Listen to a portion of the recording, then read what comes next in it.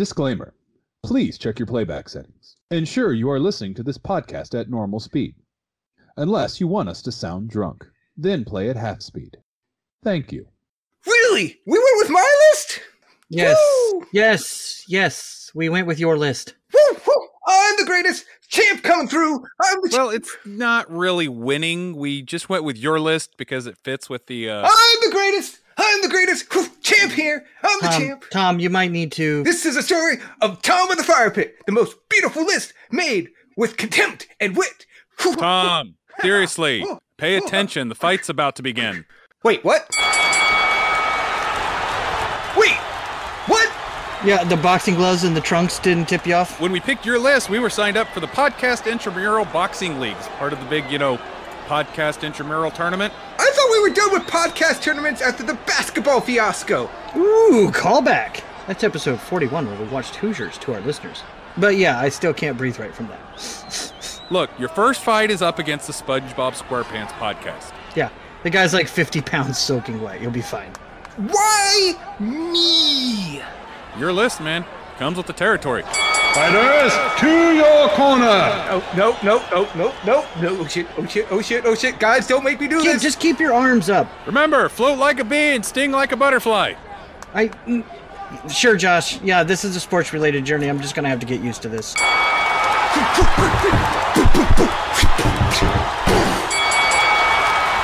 And the winner is Tom of the Firepit podcast.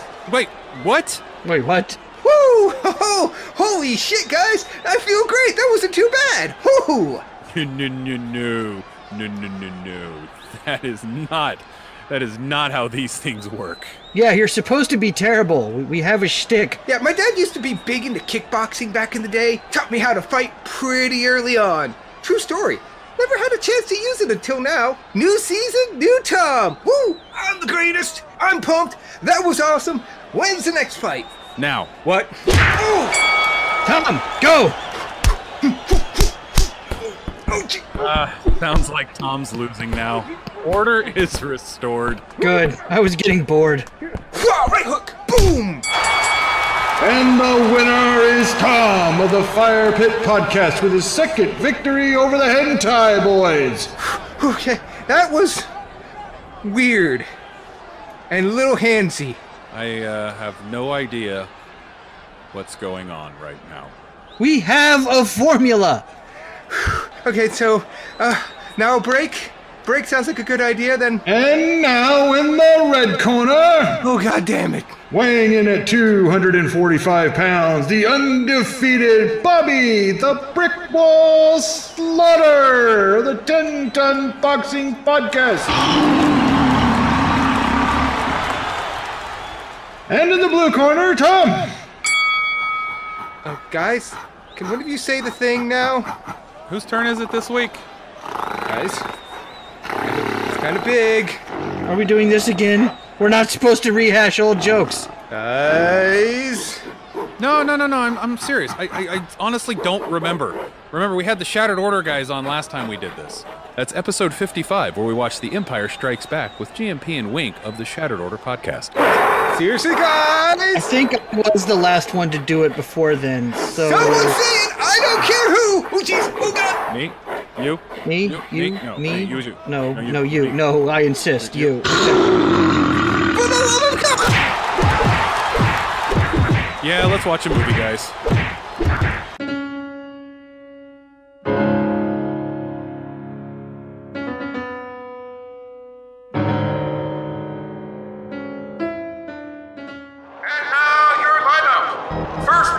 We have James Earl Jones in The Greatest.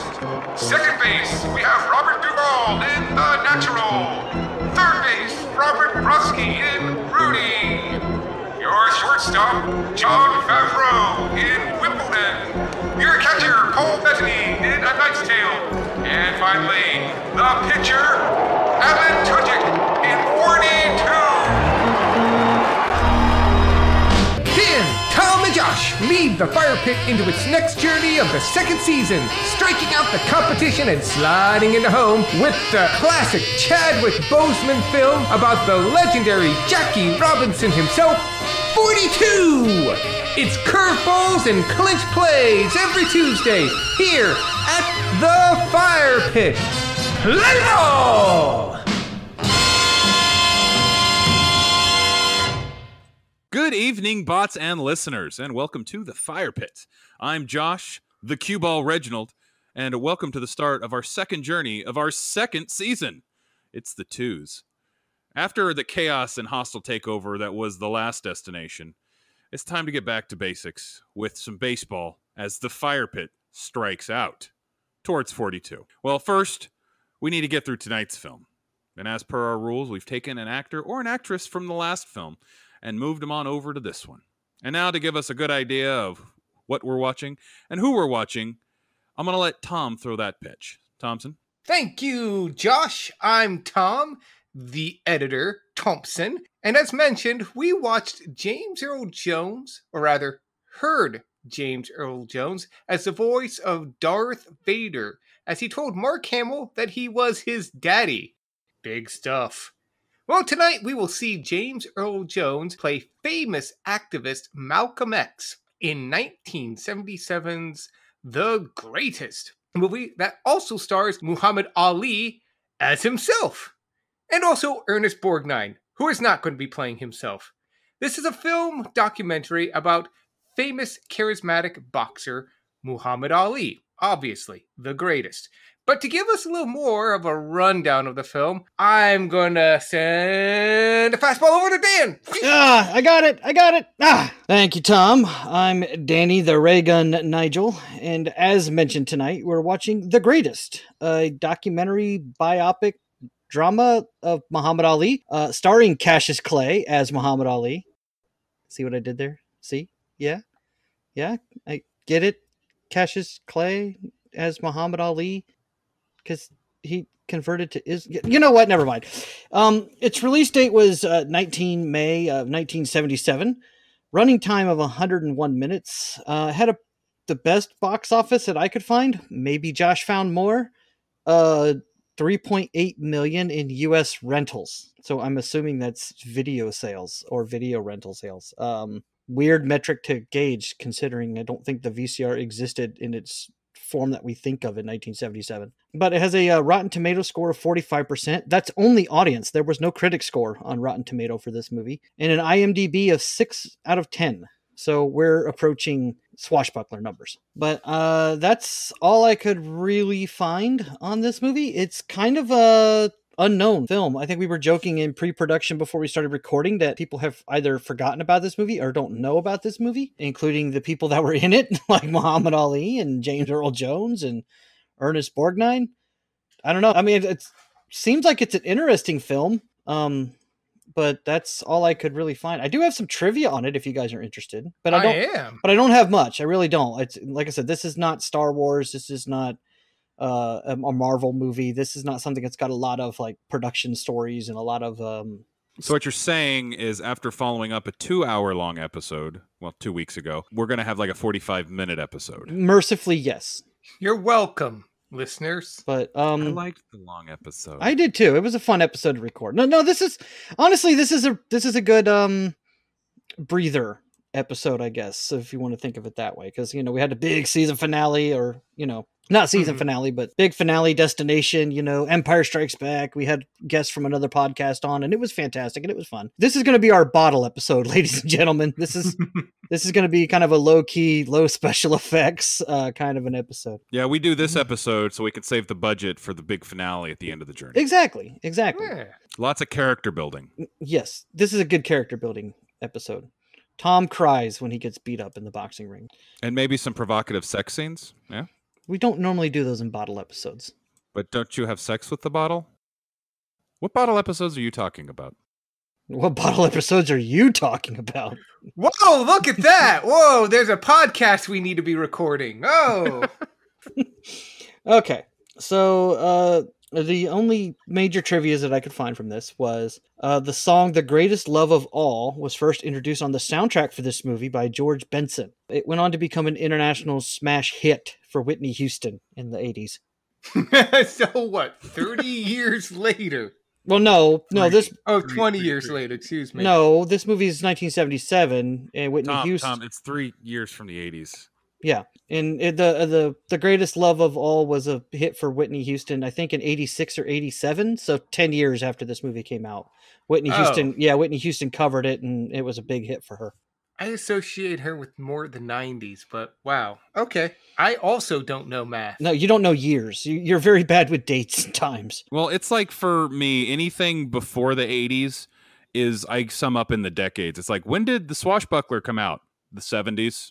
Same as the Star Wars and whatever movies came out in the 70s. Jaws, I think, came out in the 70s too. So all three of those movies came out at the same time. Yeah, it's really hard to sometimes like associate movies or releases as being in the same point in time. Like this movie's 1977.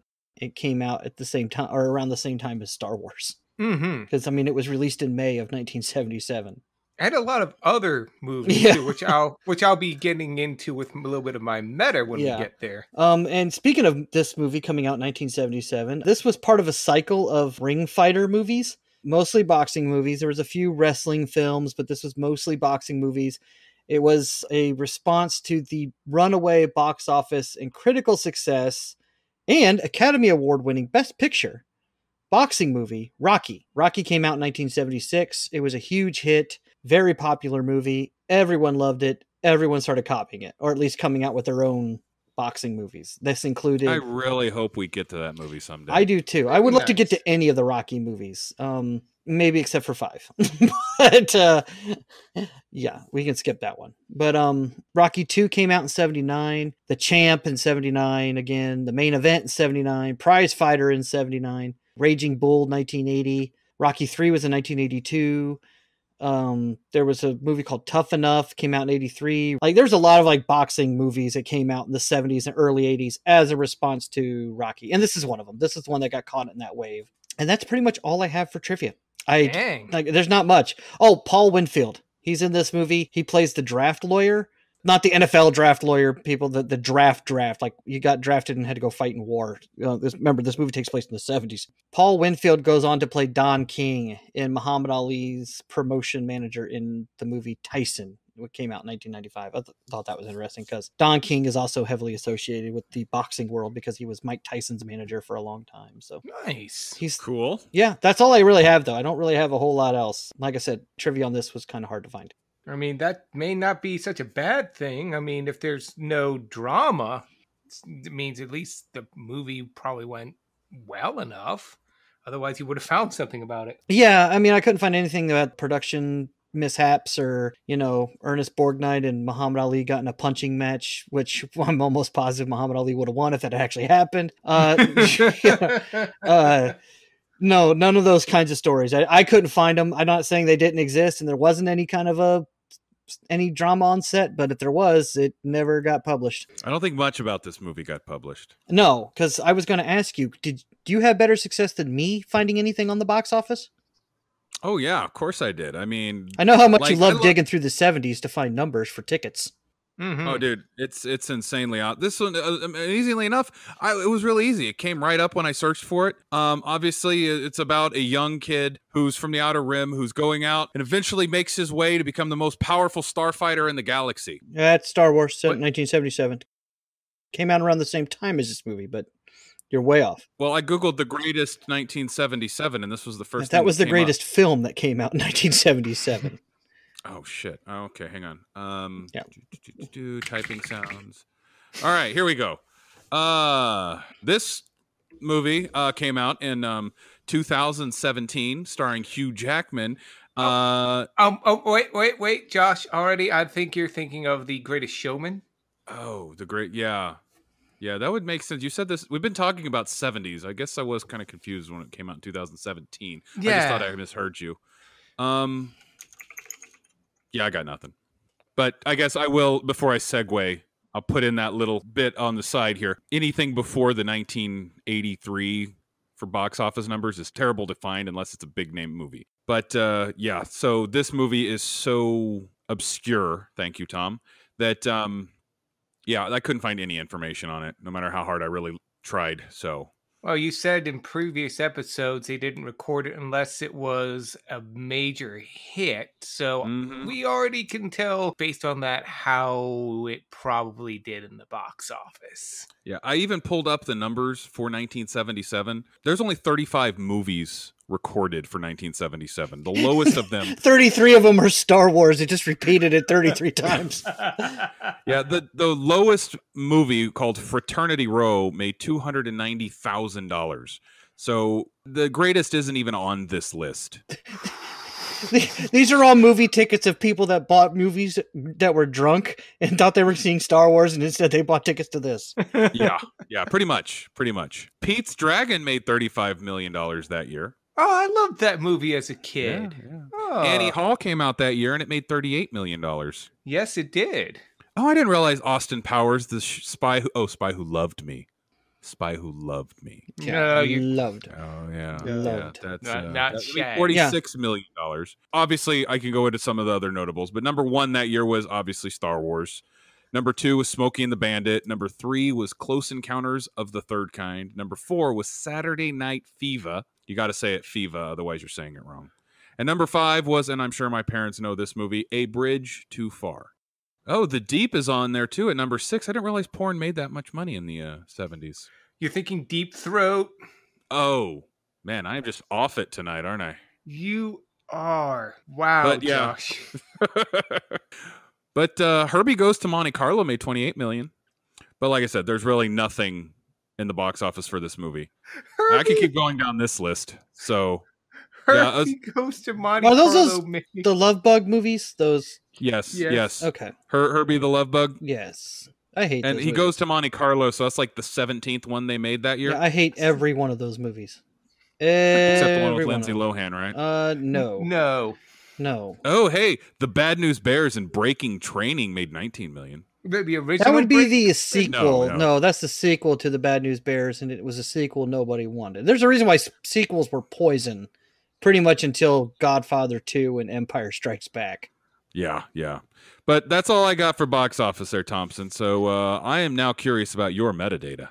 Well, it's a bit of curiosity with this metadata too, and it's not really going to be comforting. So, the greatest tagline: the story of a legend that took the world by storm. Summary: Muhammad Ali stars as himself in this dramatized version of his life story up to the late 1970s. It includes his Olympic triumphs as Cassius Clay, his conversion to Islam, his refusal of the army draft, the legal battle after being stripped of his world title, and his regaining of the heavyweight crown from George Foreman in their famous Rumble in the Jungle fight in 1974. This is interesting. What we can expect. Well, has a biopic ever worked when the subject played themselves? No. Yeah, there we go. This is actually based on the book, The Greatest, My Own Story, which was debatably written by Muhammad Ali, as well as Herbert Muhammad Ali's manager, and Richard Durham, a Pulitzer Prize-winning author who actually did probably do the writing. It's shaky whether Ali was actually involved in writing it, but we do know Herbert Muhammad, Ali's manager, had some major editorial control over what was and was not included, up to and including making himself be a much bigger deal in Ali's rise to fame. This movie was produced by John Marshall, who'd only had one production credit to his name before this, The Experience, which was a documentary about Jimi Hendrix. So already we got someone who knows at least a little bit of something about making films about famous people. The only difference is Jimi Hendrix was dead when he did it the first time. Now he had to deal with Ali. This was directed by Tom Grease, who almost exclusively had TV series in his career. Mission Impossible, The Man from U.N.C.L.E., Batman. Sadly, this was also the last film he ever made. He died 4 months before the movie was released in 1977. But he's got kind of a grounded style, which would probably work for this. Screenplay was done by Ring Lardner Jr., which is reassuring because he's had a mix of crime dramas and comedies. The Cincinnati Kid, a drama with Steve McQueen, and Semi-Tough, a comedy with Burt Reynolds being two of them, and MASH.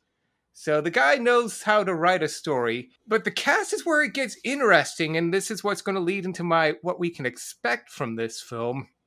First off, you have Muhammad Ali as himself, and interestingly enough, he has an IMDb page, guys. But I think a lot of it is someone fucking around, because a lot of them were Pakistani films, and I double checked, and I think either he was playing on a TV somewhere or something, but that doesn't count. But the rest, it's a mix. There aren't a lot of all-stars in this film, and the ones that they did get were doing other projects at the same time as this. Like James Earl Jones, who plays Malcolm X, we know him from Swashbuckler. 77 was a busy year for him. He was in 7 films and made-for-TV miniseries movies at the same time. Exorcist 2, Star Wars, Jesus of Nazareth. So... Oh my God, I forgot he's in Jesus of Nazareth. Yes. I don't expect he's going to be in this movie for very long. Ernest Borgnine, too.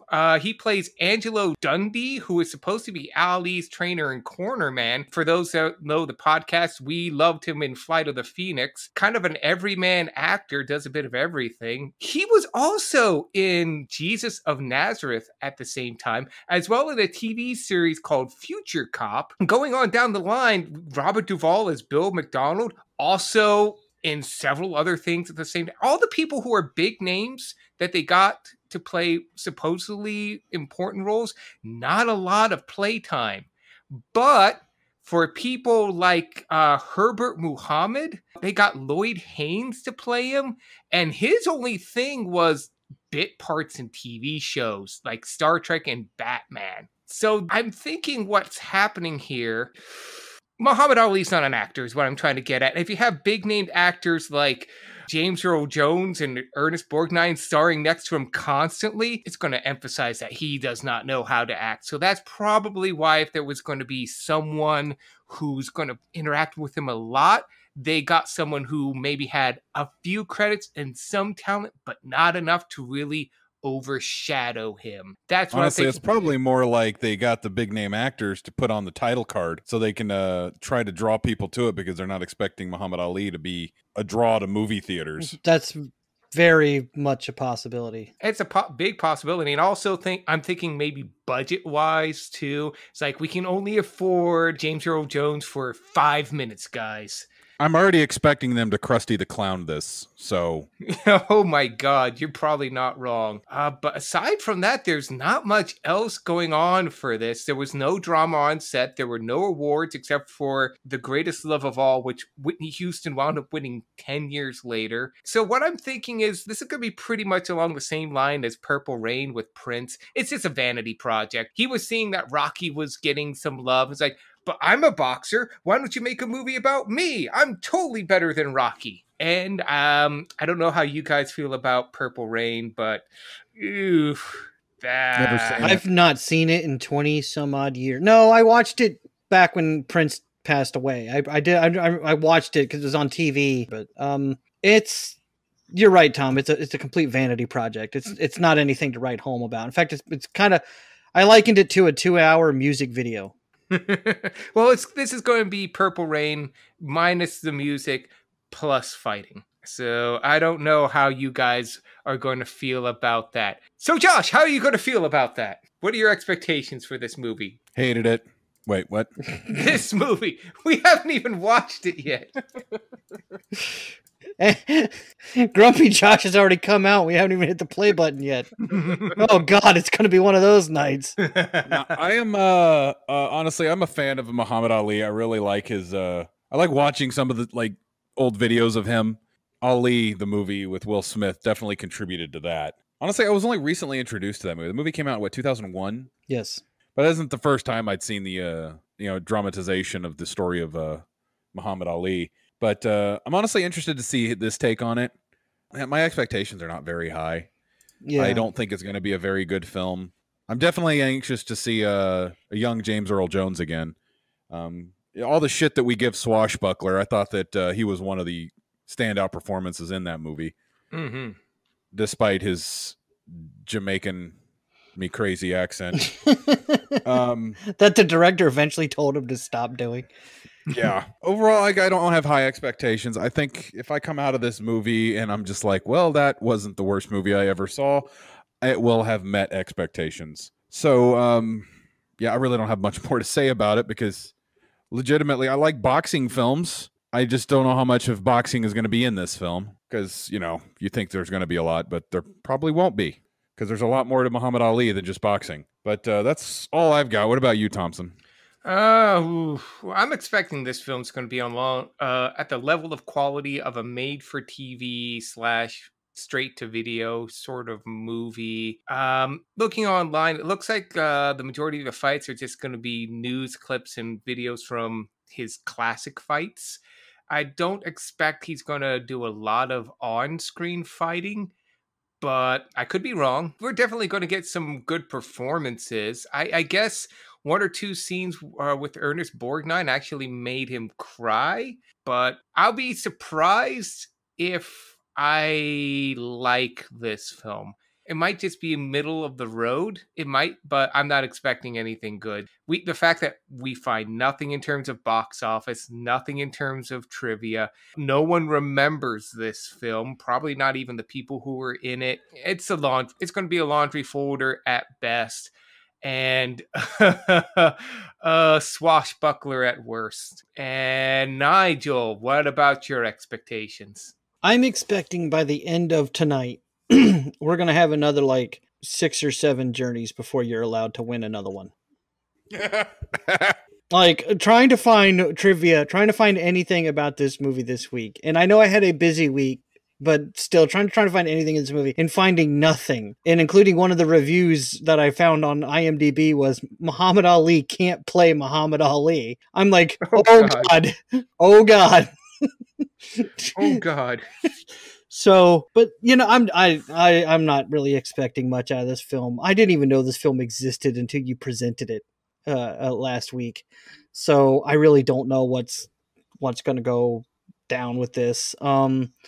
Muhammad Ali's not an actor. Outside of the Audie Murphy movie To Hell and Back, which is about Audie Murphy, and he played himself, but Audie Murphy was an actor before he became a soldier, and then he became an actor again. But outside of the movie To Hell and Back with Audie Murphy, I've not seen too many historical biopics where the person that's being portrayed or is the person that's being shown is played by himself or herself, and it's any good. So yeah, because obviously they don't want to show themselves in a negative light, so they tend to gloss over any of the flaws they may have had, and they're not usually accurate to themselves because they want to portray, because it is just human nature. You want to portray the best version of yourself.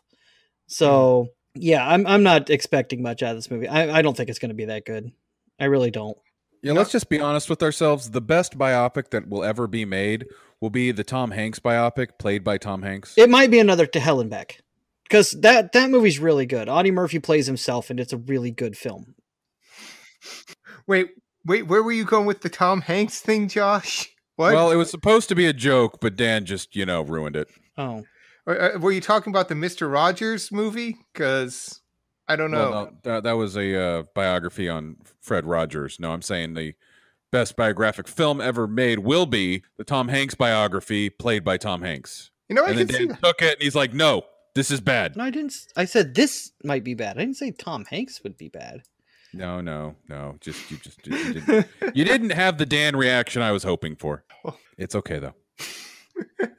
Wow, we can't remember dates. We can't do math. Wow, yeah, guys. we're just. I'm telling you, we peaked. I think we did. Once we did Empire Strikes Back, now we're just phoning it in. It's like, don't you know who I am? It's like we let Tom pick the list. Jeez, what is wrong with us? Well, we'll learn our lesson tonight, and if we'll just go another 6, 7 journeys and not let him win again, and then we'll let him win again, and we'll be reminded. The cycle will repeat. Yeah. To all of our new listeners who came on after listening to our Empire episode and still stayed on after our selection section, after you finish this last episode of ours, it will get better, I promise. Narrator, it didn't get better, and they hated every minute of it. We loved it while you were here.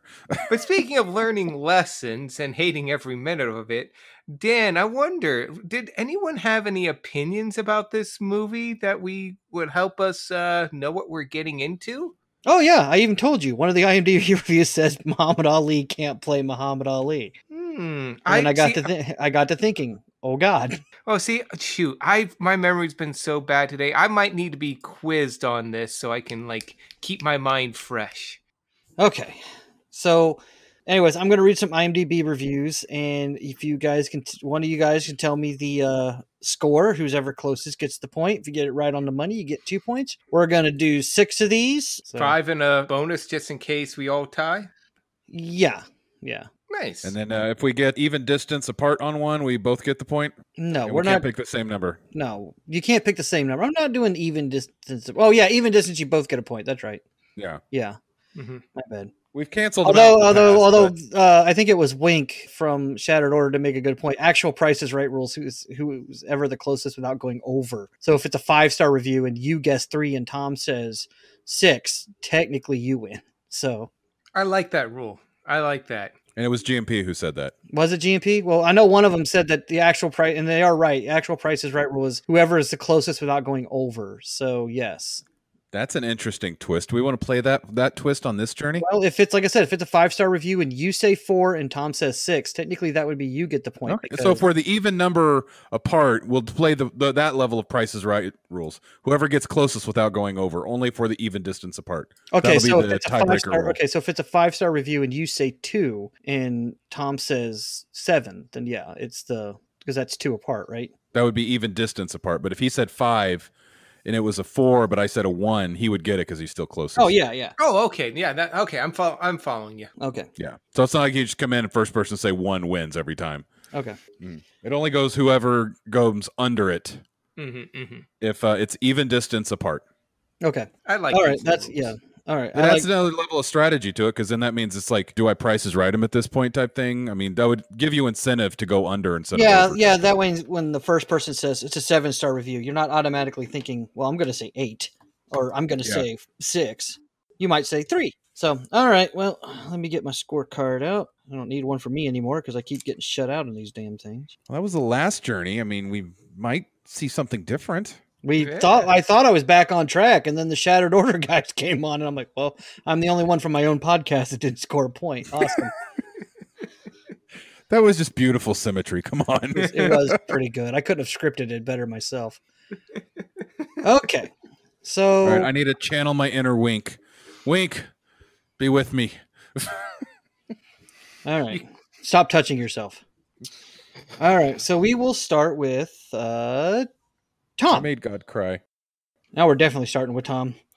Okay. All right, Tom. The title of this review, Rope-a-Dope. Oh shit, this one could go either way. No, I'm gonna say 6. Rope-a-Doped. I legitimately think this is a lower review, so I'm gonna try to play into this new rule. I'm gonna say 4. It's a 5. So Josh gets the point because he's the closest without going over. Damn it. I hate this new rule already. No, be happy, because if I would have Prices Righted you and gone 5, I would have got 2 points. Fair point. Damn, I was close though. I got a 6. I was 1 away. I was legitimately thinking it was lower than a 5 though. But hey, go me. 1 point to Josh. All right. Josh, next question is to you then. This movie depicts the fighter, Muhammad Ali, as a truly unique individual. Any punctuation on there? There's a comma. But is it used in the right way? It actually is. So I will say it is. Is that not even a period at the end? No, it's just there's a pause. There's right after the word fighter, and then it says, so this movie depicts the fighter, comma, Muhammad Ali as a truly unique individual. But there's no period at the end of that. So he almost had a sentence. He almost had a correct sentence. But yes, there's no other punctuation. I'm going to go 3. I'm going to go 6 again. It's a 5. Damn it. Wait, since I'm closest though. Yeah, you're closest. Tom gets the point. Tom gets the point. It's only if you guys are within 1 of it. So Yeah, if if we're Josh had said still- 4 again, then he would have got it again. Okay. That's 2 5s in a row. Nigel's mixing it up tonight. Yeah. No, honestly, this is mostly the IMDb reviews. Oh, no. Remember, guys, it has a 6 out of 10 on IMDb. I'm not going to find hardly any 10 stars. Oof. Okay, Tom, the title is, and it's actually, I think it's a quote from Muhammad Ali. Never been a fighter with such a pretty face. These are not helping me at all. Son of a monkey.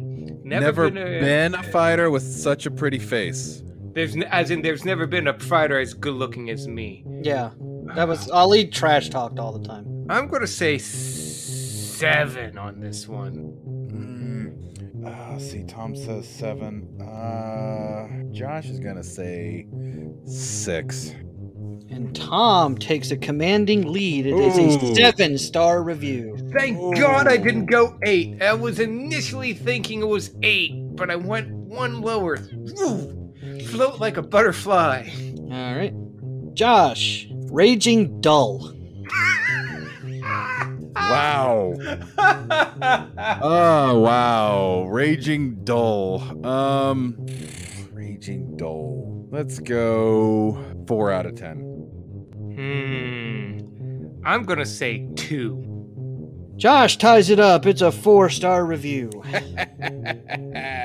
Damn, this is neck and neck tonight. It is. It actually might go to the 6th question tonight. Oof, 4-star, damn it. Alright, last question. If I can get it. Yeah, yeah. Okay, so here we go. Actually, is this the last one? Yeah, This is 1, fifth 2, question, 3, yep. 4. Yeah, this is the 5th one. So, yeah. Okay. Shit, I had a good one too. Where's it at? 6 out of 10. And Josh wins trivia. Ali was a great talker. He shouldn't be reading from a script. Tom, that one's directed at you. I shouldn't be reading. Yeah, Ali was a great talker, but he shouldn't be reading from a script. Oh, I want to say 1 star. Tom says 1 star. Josh is gonna play it safe and say 2. Well, Josh is the closest. It's a 5-star review. Really? That's a 5-star? Yeah. The only 1-star I had was it would have been so obvious where it says Ali can't play Ali. That was the only 1-star. So honestly, that's the only one in the whole bunch. But most of it's middling reviews. It was almost all 5s, 6s, 4s. There's 1, 2, and no 10s at all. Wow. Well, at least it was a close one. Yeah, that was definitely a close one. I kind of like these new rules we've implemented, even though they screwed me over. It adds a level of strategery. It does. Big ups to the Shattered Order guys for coming up with that, or reminding us of what the actual Price is Right rules are. So Yes. I haven't seen The Price is Right since 1993 when I was home sick from school. Drew Yeah. Carey hosts it now. Yeah, I knew that. I knew that. But I have not seen anything but clips from that movie when he hosts. You're not missing much. Well, Josh, well done, sir. I raise my boxing glove to you. Good fight. Ding, ding. Yes. So I get to do trivia next week for The Natural. I hope I remember to do it before 5 minutes before the podcast. You're asking a lot from yourself there, Josh. I am. But you know what's not asking a lot? What's that? Asking Tom play the music.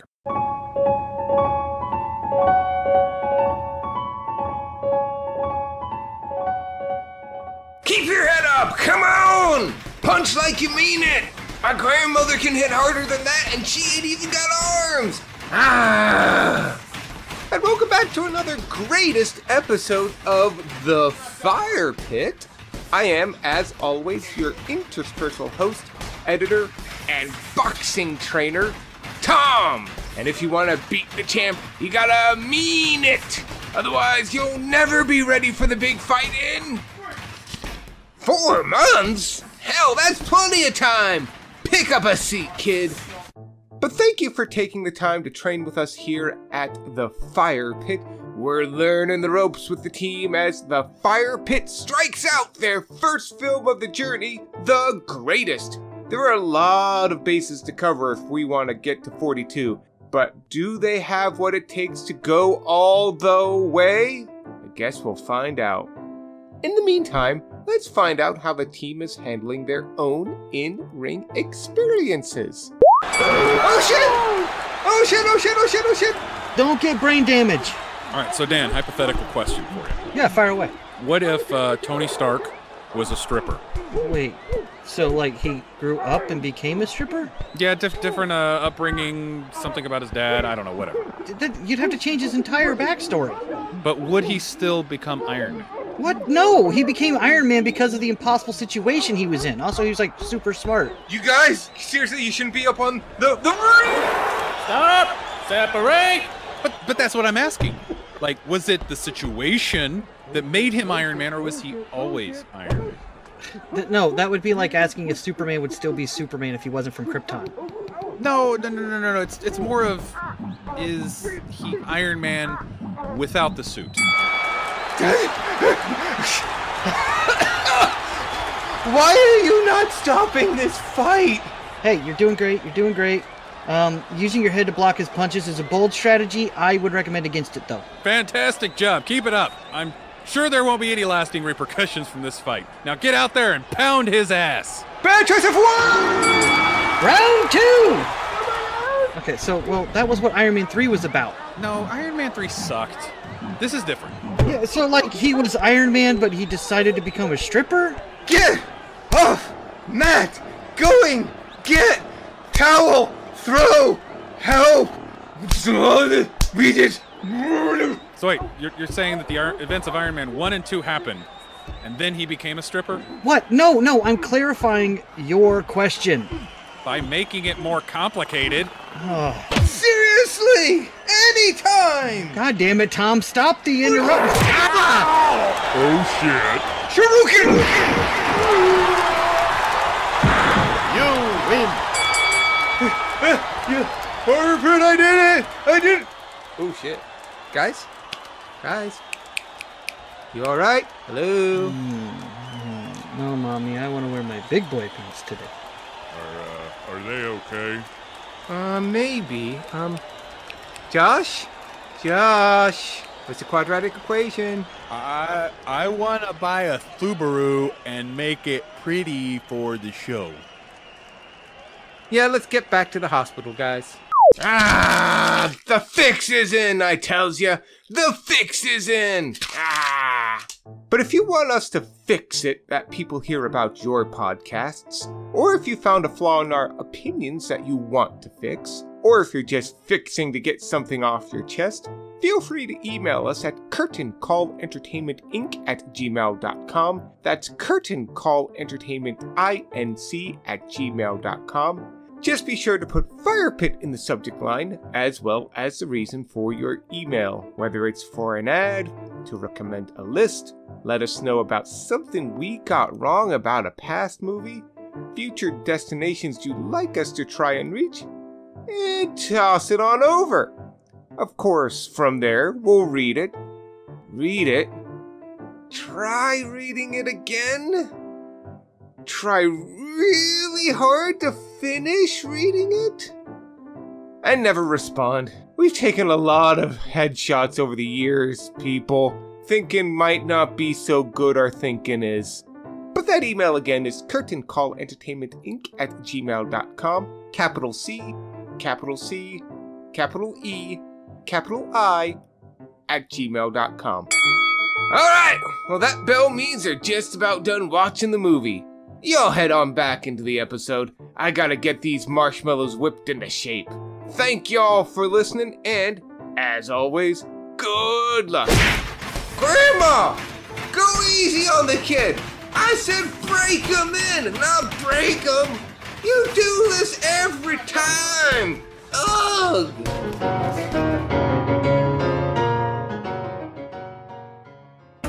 And now to check on the team to see how they're enjoying their movie. All we got is a really soggy piano riff. I'm already bored.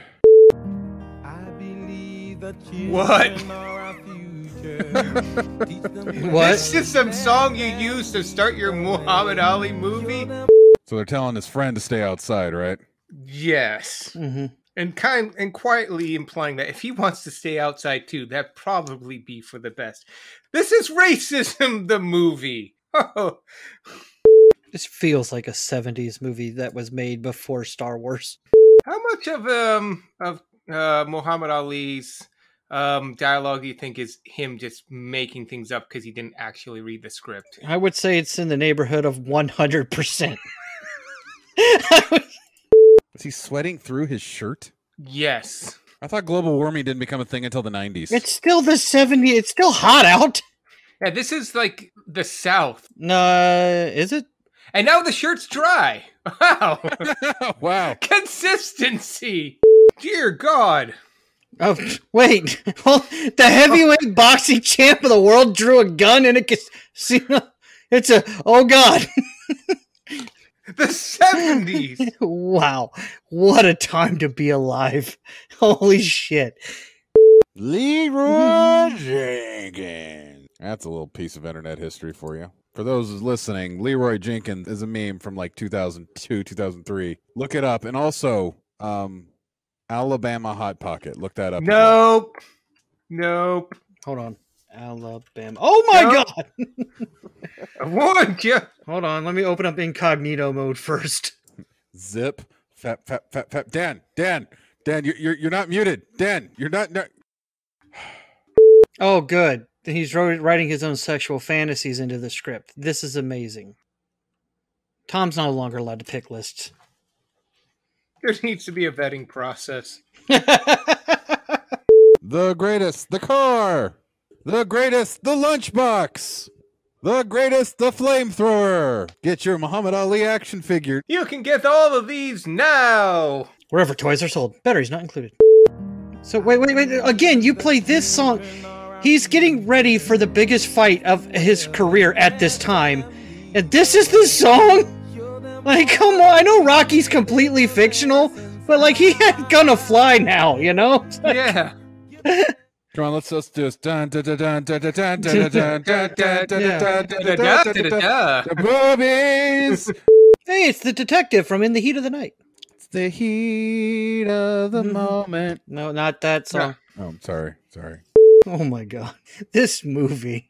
We're Oh my 20. God, it's like, what is going on? I don't know. Oh my God. Like, from scene to scene, it's like, is this a sketch comedy show? It's the Muhammad Ali Variety Hour, starring Cassius Clay. I'm adding the laugh track. And on to the next skit. Live from New York, it's Saturday night. What's amazing is when they go to the fights, Muhammad Ali looks younger. It's kind of weird. And skinnier, too. Black don't crack. But brown gets round. Shut up. Sad Price is Right sound noise. Bum, bum, bum, bum. Wow. I thought they were going to go back and do another step forward thing.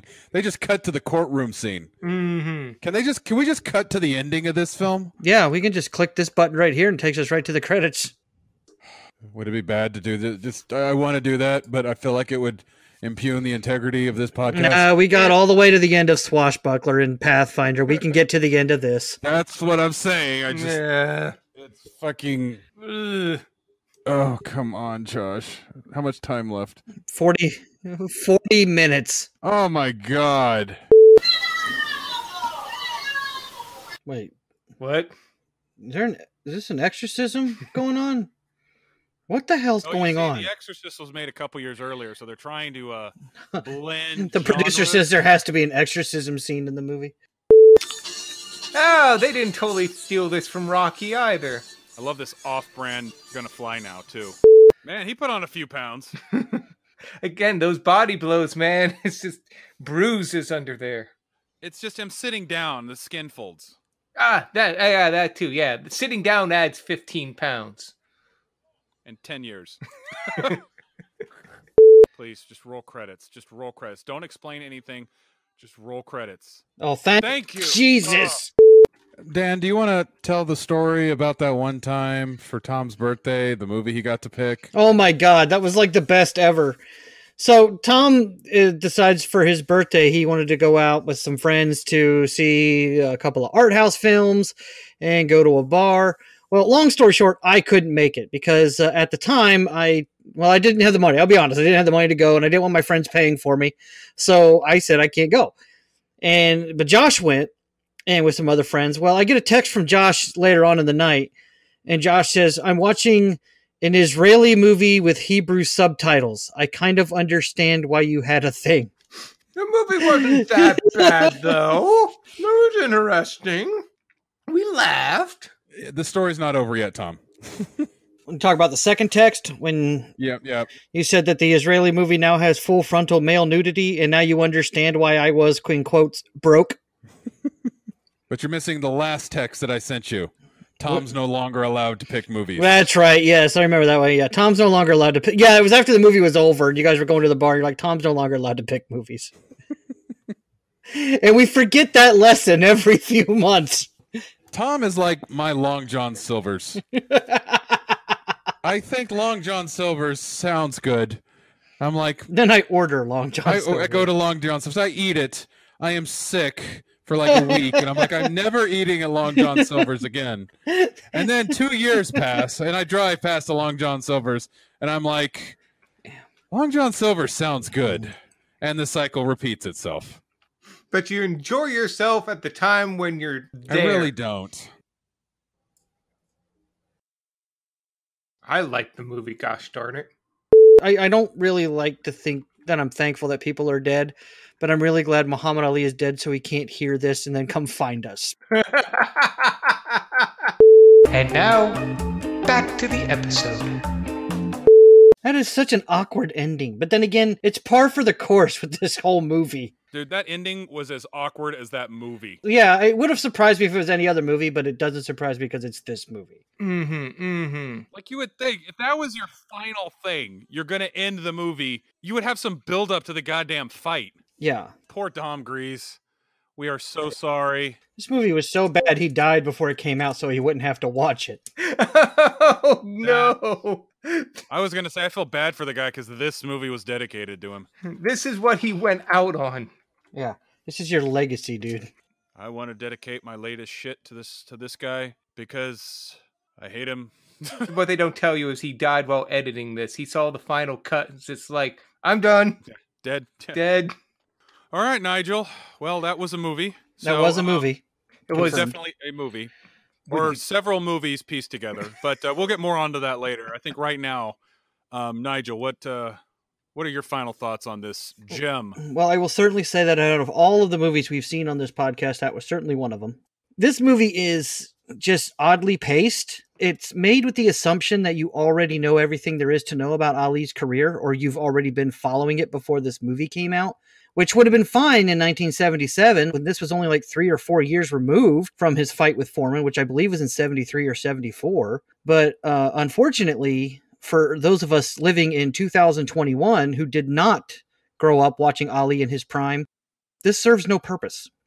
There's no build-up towards any of the big moments in his career. The loss to Frazier, his very first world championship, his conversion to Islam, his defiance of the draft, which also coincided with his conversion to Islam, the fight with Foreman. They show those moments in the movie, like him not going in the draft and him converting to Islam and his first championship. They show those moments, but they almost treat them like footnotes. They treat them like, then this happened, then this happened, then this happened, then this happened. You know what this movie feels like? This movie to me feels like a senior in high school presentation on Muhammad Ali. This movie feels like someone getting up in front of his class and showing the highlights of Muhammad Ali's career, but not really going in depth as to why that was exactly a highlight. But then also peppering in the scenes between it to explain the rest. And he's like super proud of it, but he looks nothing like Muhammad Ali and he's white. Kind of, yes. It just feels like it's not a complete story. They show the moments, but they don't explain why they were a big deal. The Will Smith movie does a much better job of building up towards the big moments in Muhammad Ali's life, and I've looked up some stuff about it. This movie was basically a response to Rocky. Rocky comes out in 76, wins awards, gets a lot of praise, makes buckets of money. And Muhammad Ali was like, why are they making movies about this fake boxer who doesn't even win and everyone loves him? They need to make a movie about me. I'm the best boxer of all time. And I actually won. And so they make this vanity project. Unfortunately, they forgot to do anything else with that idea. Or he just surrounded himself with yes men that wouldn't tell Ali no.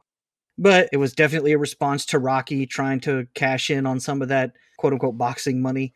But I don't know. It feels like an incomplete film. And the only other thought I'm going to have before I kick things over to Tom, where the music is just all over the place in this movie. It hardly fits any scene that it's in, and it definitely further confirms my belief that a movie is only half as good as its score. If it's just not scored right, it's even worse than it was. Mhm. So It got better when they got to diet caffeine free. Gonna fly now, but yeah, when they started doing that, when they started trying to copy Rocky, it was a much better film. But yeah, I'm gonna stick with Rocky as my go-to boxing movies, or the Will Smith Ali, if I want to watch a movie about Muhammad Ali. No offense to the late Muhammad Ali, but yeah. Tom, what about you, man? All right. I agree with every sentiment you just made there, Nigel. There's a dichotomy between this film and Slipstream, and where I see what they wanted to do with this film, I see the good film that this could have been. The only difference between them is competence and charm. Well, a little bit of charm. Both films were bad, but at least Slipstream was interesting bad. It comes down to editing. There's a quote, I can't remember who says it. It is the job of the editor to find the movie between the cuts. And I don't know if it's because Byron Brandt, who edited this film, didn't quite know what to do, if he was being hamstringed by either Ali or the studio themselves. But it just feels like the point of the movie was not so much Ali's struggle to become the greatest boxer, but his struggle against racism. As in, like, he's the greatest fighter, but his real fight was against the system. And you saw that in the beginning parts of it. You saw it peppered throughout. Like, there's treatment by his former handlers when he's in the restaurant. I mean, the scene where he's just like going to, flirt with that chick who's running on the bicycle, and he passes the white water fountain as she goes to the black water fountain. It felt like that was supposed to be the story. And that's why you saw all these, like, this cutting to these moments of fighting. Because it's like, well, we can't have an Ali movie without Ali fighting. Yeah. Who wants to see Ali dealing with bad cops in the South? That could be interesting stuff, but we need to see him punch. We need to see him, air quotes, flirt with women. And again, I don't know if that was from Ali himself or the studio. I'm suspecting it could be both. Because you can't have an Ali film and not have Ali fight. So that's where I think it went wrong. That's a good point. That is a good point. Yeah. Because those moments could have been interesting in right hands. And if Ali wasn't in it. Yeah. And my thought is Ali should not have been in this film. He was too big for them to film around. Yeah. And that killed everything. I'll give the actors around him credit. They did a good job, but Buzz just couldn't do it. The director couldn't do it. It's that no one could do it. Josh, what about you? What are your thoughts? Hated it. And we mean it this time too. Yes. Hey, we agree with Josh. I will honestly say the people who made this film really should have watched Ali to get a good idea of how to make a good Muhammad Ali movie. 30 years after this movie came out. They should have waited 30 years, watched that movie, and then made this movie. That's the only advice I've got to them. This movie was terrible. Like, I agree with you, Tom. You could tell that there was things in there that they wanted to touch on. But I made the joke that it seemed like somebody was running with the script, got tripped by the jock. He was tripped by Muhammad Ali because he was a nerd with glasses. And then the script went flying, and he's scrambling and trying to find it. And then what he collected, he runs, puts it on the table, and that's what they filmed. But the movie felt so disjointed, discombobulated. Another word for separated. It's just like it would jump from scene to scene without any kind of connection. It was like I jokingly said, it felt like a sketch comedy show, because it's like you would have one scene with one serious moment jump to another scene with another serious moment that were completely unrelated. It would just go boom, boom, boom, just like that. Like you said, there's no dramatic effect in this film whatsoever. The Ali movie in 2001, it did a really good job of kind of humanizing Muhammad Ali, showing us his faults and his strengths. This movie did none of that. But I fully agree with what you guys were saying. It's just like, you could tell it's just nobody wanted to get punched by the champ, or say no to the champ. But it was bad. It was just Yeah. really bad. And then like the ending didn't surprise me at all. It literally went from them showing footage of the George Foreman fight. George Foreman falls down. Cut to Wish gonna fly now. Credits. And I was just like, please show the credits. It did. And it was a terrible, terrible transition that would be terrible in any other movie. But it made sense for this movie. Yeah, I was thinking that too. Like, it was a mercy in this movie. Yeah, like that ending would have disappointed me if it was any other film, but because it was this film, it was kind of like, this is par for the course. This is right where I think it should be. I have to agree with you though, Tom. I think that you're right. It did kind of feel like this movie wanted to deal with Ali's fight with racism in the country at the time, because he was a big civil rights activist. And when he retired from boxing and left boxing, he still actively campaigned for civil rights, equality. He also campaigned for religious equality in the sense of like, he didn't want to demonize or vilify Muslims. He was big into that, and especially late in his career when he was not so much a boxer anymore. He was more of an activist. So I think maybe that's why they wanted to do some of that in this movie, because this movie was made, I think, in the twilight of his career when he started to transition from being an active athlete to an activist. So they wanted to touch on that more, but they still treated that like footnotes too, though. They still treated a lot of that like footnotes. Yeah, which is frustrating. It's incredibly frustrating. Yeah, I mean, like, I understand not wanting to talk about how he was basically cheating on all of his wives with his next wife. Yeah, but pretty much. Like when he wasn't beating them, holy shit. Honestly, one thing I will give this movie that I do give a little respect for is, even though that he was in it, he was willing to show some of his negative aspects, like him picking up a hooker, him basically abusing his wife, him losing those fights. So I do give him some credit that it wasn't like, it was obviously a vanity project, and like 100%, but I do like that they did at least give us a glimpse at the darker moments in his life. That he was willing to relive that, like he had to do the walk of shame after he lost the fight. Yeah. So I will give this movie that. In better hands, with a better actor, you could have felt sympathy for him, but I felt no sympathy. Nothing. It's like, he's not a flawed character. He's just a dumbass and a brute. A badly written character. Yeah. Like I said, they did it much better on Ollie. They humanized him. They added the level of drama that was necessary to make it engaging. And I made the analysis in the beginning that the reason they had these big stars around Ollie, but they didn't have them in it much, was it would have just illustrated how poor his acting skills were. I'm not so sure about that, but I'm glad that they were not with him a lot, because it would have, especially like that scene where his, I think, second or third wife was having that major breakdown and just was pouring out like, I don't want to see you beat. Just her acting was really good, and his response was so wooden. Yeah. It's like I pointed that out. It's just like, she's doing a great job, he's not. Yes. And that's why every other scene where he's talking, it's like everyone's just listening as he talks, because otherwise it would just illustrate it. And that's why the good actors like Borgnine and them were off to the side, or Ollie was just listening, like with James Earl Jones, who is only in this film for 2 minutes. Really? Yeah. Yes. So what was the final tally for Ernest Borgnine? Because James Earl Jones was 2 minutes? Yeah, I'm clocking him in about 8 to 9 minutes. I'm terrible at math, but just looking at the times I have here, it's about 9 minutes. Duvall was in it for about 2 minutes. Actually, less than 2 minutes. Well, he was only in 2 scenes, wasn't he? Yep. This is also counting Borgnine scenes where he's in it, but he's not talking, where he's just in the background. Yeah, there was a lot of scenes where there was just like random scenes during the fights that they would cut to, that the quality of the video was completely different than the quality of the news. Right. It's just like, okay, they tried to make it grainy, but they did a piss poor job of that. Yeah. It really does feel like it was just a side project for somebody, not so much a full length movie. Like, I don't know, just this movie is very, very odd in how it was paced. They never even touched on Malcolm X's assassination.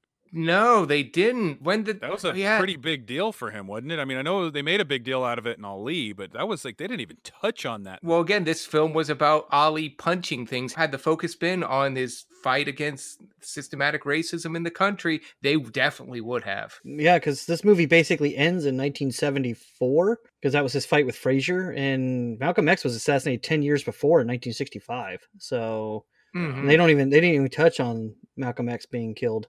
They didn't even give you a sense of time in the movie either. No, not really. They made you feel like Malcolm X and the George Foreman fight were within months of each other. Yeah. Like him being friends with Malcolm X and then the Foreman fight. Yeah, for however long, he's like talking about getting ready to fight Joe Frazier. And then all of a sudden, he's like, I'm going to fight George Foreman. It's like, wait, now it's Foreman? When did this happen? Yeah. It's like, oh, by the way, Frazier was beat by Foreman. He's a new guy to beat now. Moving on. I don't even think they barely mentioned that. They just had that one scene with Frazier, I think, talking about how he hit like really hard and was going to kill him, and that was just like, that's it. Who's George Foreman? Like, I think everybody then knew, it's like, okay, I watched the fight 3 years ago, but for us now, it's like, George Foreman, the guy who sells grills. I got one. I cooked my burgers on it the other night. Those are good, solid grills. They are. Oh, they really are. They're like the best kitchen appliance you can buy. They are. They got me through college, man. Holy cow. Hey, George Foreman Grills, if you need somebody to advertise, we got you back. George Foreman is the real champ. I got a question for you guys. Is this movie better than the worst Rocky movie, or is the worst Rocky movie better than this movie? Yeah, no, I would say Rocky V is still a better film than this movie. Rocky V is a bad film, but it's at least a well put together film. And it has some entertaining moments. This movie did not. So, yeah. So, putting on my Tom hat, would you recommend this movie to anyone? No, I would not. No, I would not. No. Well, if only to make Rocky V seem good. Yeah. Put in perspective. Yeah, like, I mean, I don't like Rocky V. If we ever get to that film, or 4, I have a, rant about that one. But okay, well, let's maybe this way then. If you want to make any movie really good in your eyes, if you want to really enjoy a movie, watch this one first. Yes.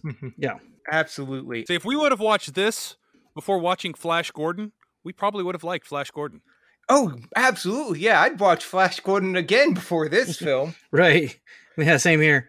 Like I said, I would not say this is better than the worst Rocky film, which in my opinion is 5. So no. Well, that's just stating fact. Yeah, and I would say this would be a candidate for a remake, but they did that. It was called Ali. It had Will Smith, and it was excellent. And it was 20 years ago. Yeah. And damn. God damn it, it was. Still a better film. Still a better film. But that's all my thoughts. I mean, we've covered it. Yeah, we're down on the mat. The ref is doing the count. Yeah, we've beaten the greatest. We went the distance. Yeah, I would say we went the distance with it, but yeah. Yeah, we beat the greatest. In other words, we finished the film. It was difficult. Yeah. But we did it. I'll say, if you want to watch a really good boxing movie made in the 70s, watch Rocky. Yes. Or Rocky 2. And if you don't like Rocky, watch this film, then Rocky. Yeah. And you'll realize why fake boxing is more entertaining than real boxing in movies. Yes.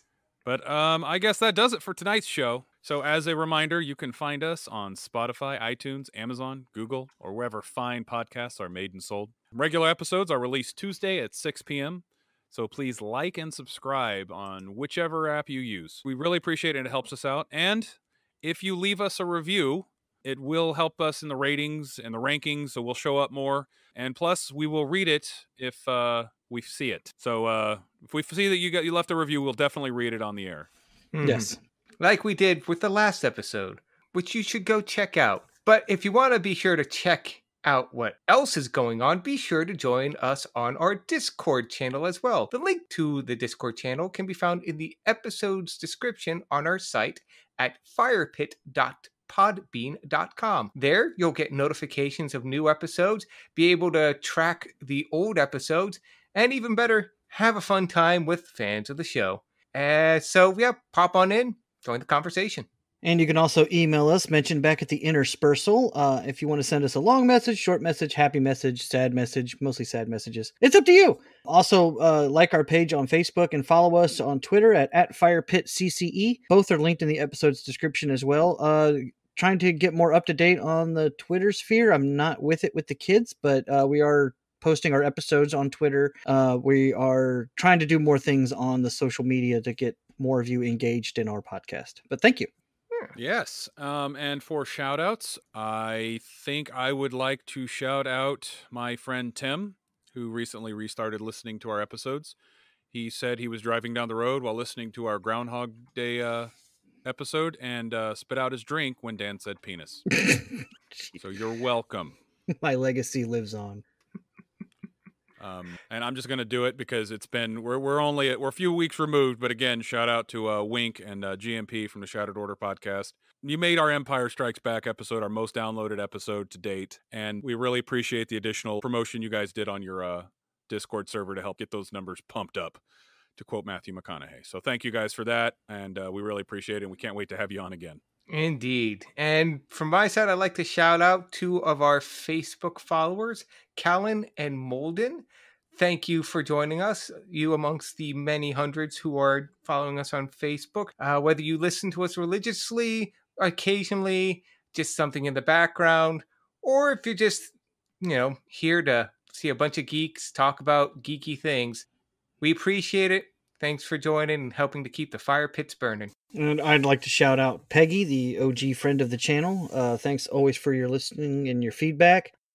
Even though there's no way he can listen to this, but his family can, I would like to shout out my late uncle. He recently passed away. He's a big reason why I'm so into movies that I am. He basically let me use his VHS collection as my own personal blockbuster back in the day. So a big reason why I love movies the way I do, why I watch movies the way I do, and the reason why I have a certain fondness for various films like Top Gun and Apollo 13 and Independence Day is a large part thanks to Uncle Paul. So rest well, Uncle Paul. Thank you very much for all your inspiration. Who was the one whenever you talked about the story about the CD players, wasn't it? No, that would be Uncle Rob was the one with the CD player, but Uncle Paul was the one that had Uncle Paul had the surround sound system and the big screen TV, and when a new movie would release on VHS, he'd invite us over to watch like Apollo 13 or Independence Day or something on his new surround sound system to see if it would blow out his windows. So, well, our condolences to you. Mm-hmm. Yep, we wish the best for you and your family. Yep, to the Dan family. So anywho, guys, what are we watching next week? I don't know. I mean, I'm looking out to the far fields here. I might be calling my shot. You just don't have a talent for this kind of thing, do you, Tom? He doesn't. Really, it doesn't come naturally to him. No. No. I have to work for it, and then he fails most times. Yes. If only there was some magical way I could get good at this. I imagine it'll be like a lightning strike when you do figure it out, right? Yeah, maybe then I'll be a natural. But until then, we're going to go see The Natural. I look forward to watching that movie. Same here. Hail Hydra. I understood that reference. But anywho, until next week, I've been Josh. I've been Tom. And I've been Dan. Thank you for listening. This has been a production of Curtain Call Entertainment, LLC. Stay safe out there.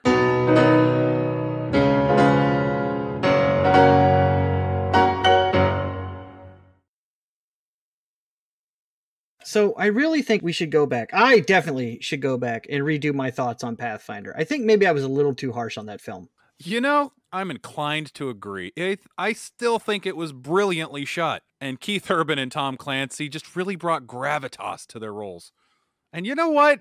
Maybe we need to give Swashbuckler another chance too. That episode, blah-de-blah, blah-de-blah.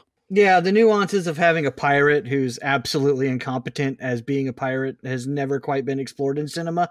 And I like that about that film. Also, all of those limericks were incredibly tasteful and timeless. Also, we need to get to Rocky V. It was definitely the pinnacle of the Rocky story. And seeing Rocky as a mentor really brought him full circle as a character arc.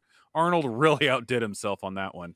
Yeah, Doc. Yeah, they're definitely getting worse now. Honest, so how long is it going to last? Oh my God, 5 weeks? That's going to be... Yeah, wait. 4, Selection section. You know what? That actually works for me. Is there a way we can push it to 6 weeks? That way we could put it around our selection section? Oh, yeah, the next journey is going to be awesome. See, we're going to go... Roadhouse! Fatality. Yeah, Doc. Yep.